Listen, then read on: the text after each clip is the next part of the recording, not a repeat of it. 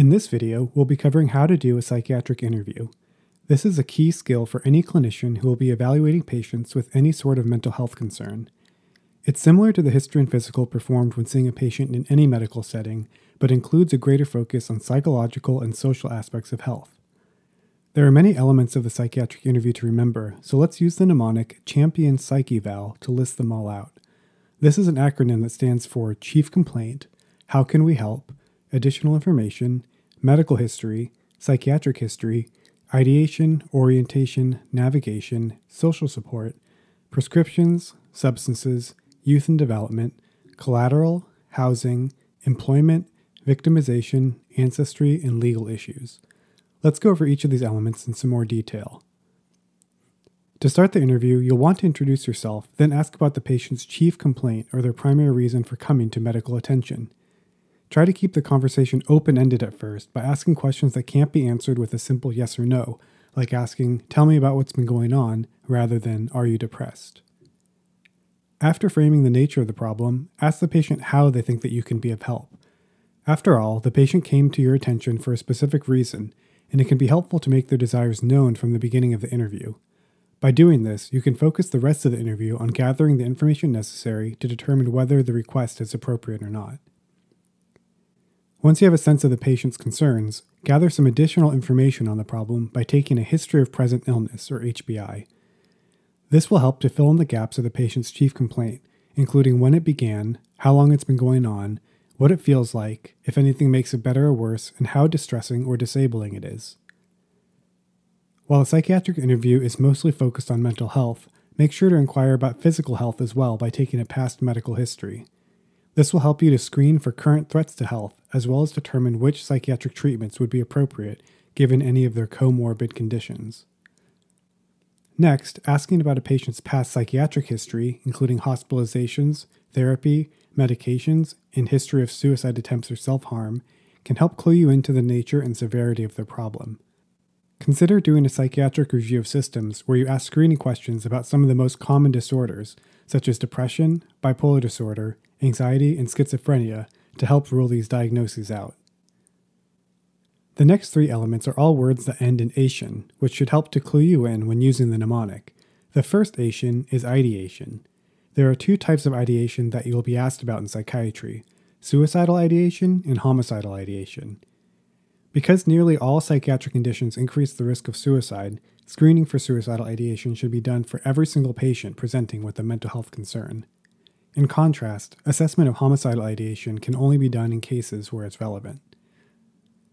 The next ation is orientation. A patient's current level of orientation can be assessed by asking about person, place, time, and situation. This is particularly important for any patients who appear confused or have had recent changes in cognition.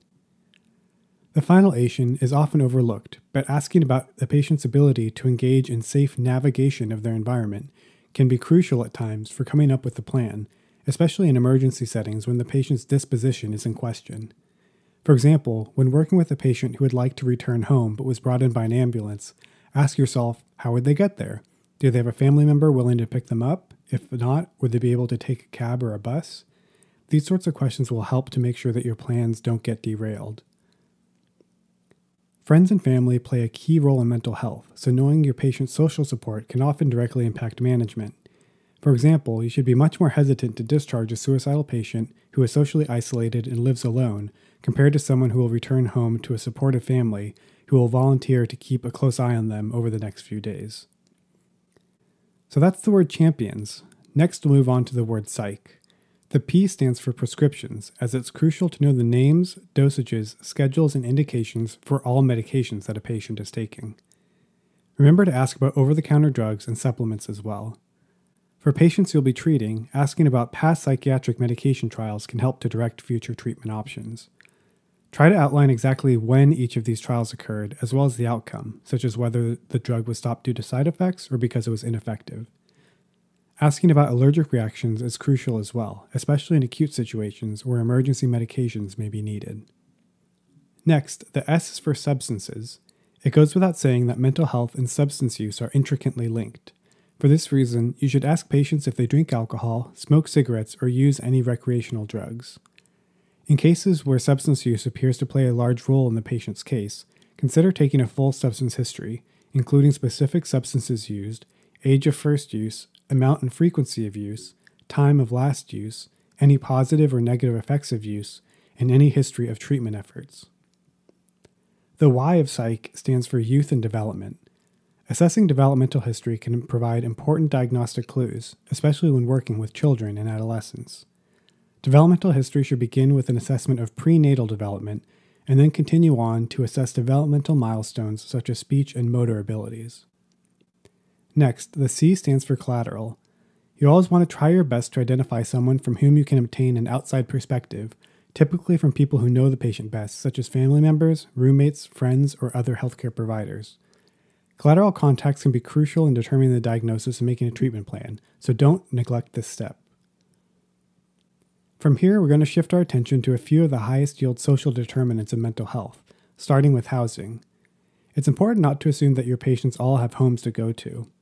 Many of your patients won't live in traditional houses, but rather in group homes, nursing facilities, rehab programs, or even out on the street.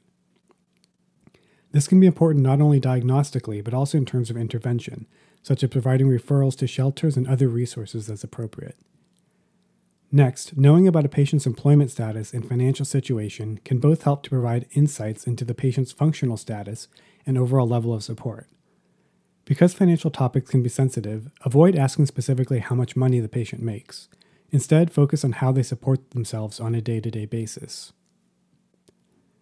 While it's a sensitive topic, inquiring about abuse, neglect, and exposure to domestic violence may give your patients a rare opportunity to speak with someone about their experience and potentially even take steps to remove themselves from a dangerous situation. While screening for abuse is important for all patients, it's particularly crucial when working with dependents or people who rely on others for their safety and survival, such as children, the elderly, and the disabled. Next, the A stands for ancestry, which is a reminder to screen for family history of mental disorders.